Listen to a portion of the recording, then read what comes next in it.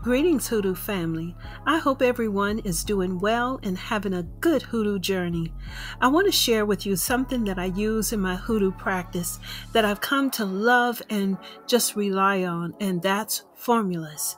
But before I go into this, please don't forget to purchase your copy of my 2024 Hoodoo Almanac. There's a lot of great information for you to use throughout the year and the coming year. Support my work. It would mean so much to me and help me to preserve our Hoodoo heritage. So go to my website and order your copy today.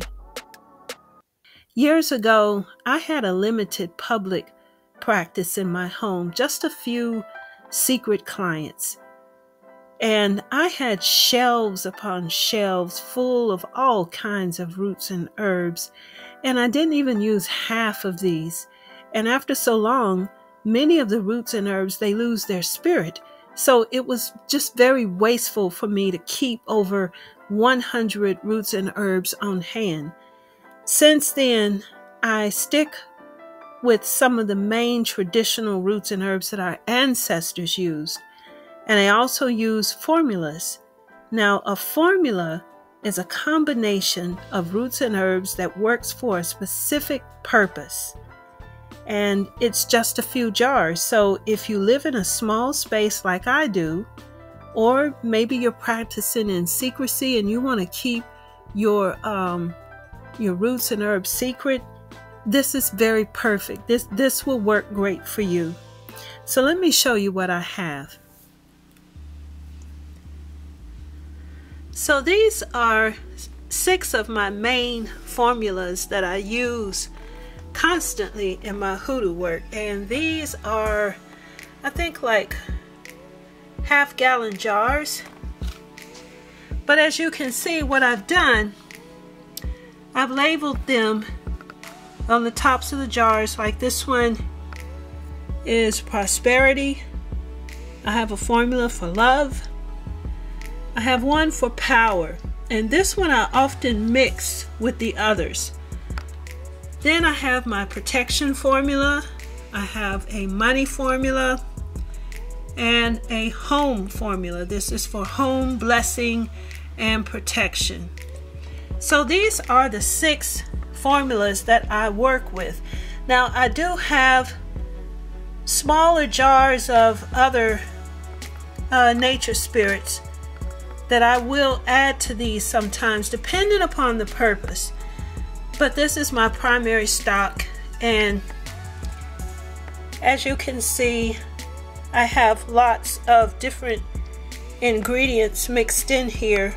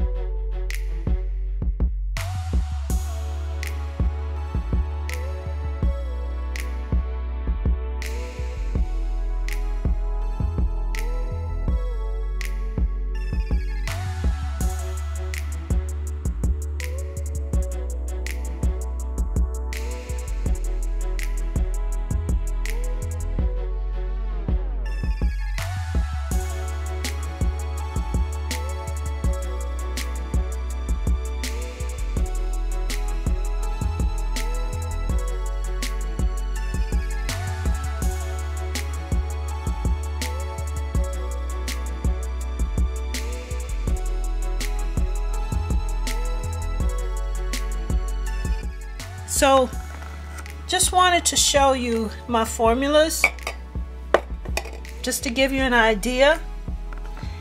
And some of these are, some of them are kind of old. So this year I will be taking some of these out of the jars and adding fresh, newer spirits in the jars. And let me show you something with this, the power. A lot of it is just now ground down to powder, and I need to get some of that out of there because I like to work with whole roots and whole leaves as much as I can. So this is a jar that I will definitely be restocking this year.